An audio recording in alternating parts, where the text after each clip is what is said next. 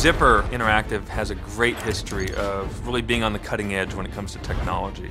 SOCOM came out back in 2002, and at the time it was known as the premier online game for the PlayStation 2. And with SOCOM 4, we really wanted to bring the whole complete package to the PlayStation 3.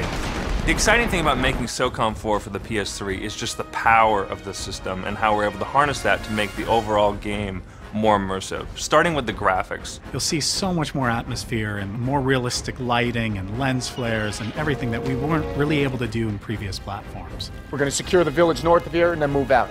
Are you crazy? We're focusing a lot more on the single-player experience, and we came up with a whole new cinematic engine, so we're able to tell and render in real time a very compelling story.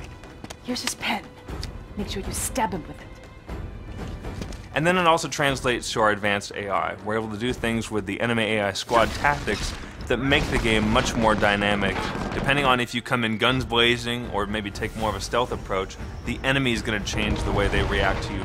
SOCOM 4 also has a very robust audio engine. We have proximity chat, so if somebody's behind you and they're talking to a teammate, you'll actually hear the voice from your surround sound speakers behind you. The power of the PlayStation 3 not only allowed us to push the graphics in the game, but also the audio and other areas of it as well.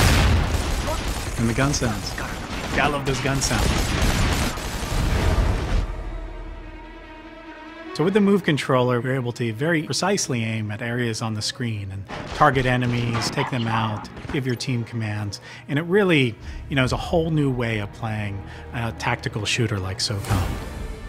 Something a lot of people have been asking for is, when can I hold it like a gun? And the sharpshooter allows you to do that. You put the Move controller into the sharpshooter along with the navigation controller, and you hold it like you would hold an assault rifle. SOCOM 4 has a new type of 3D that Zipper's developed that maintains the full resolution and full performance as you would have if you weren't playing in 3D.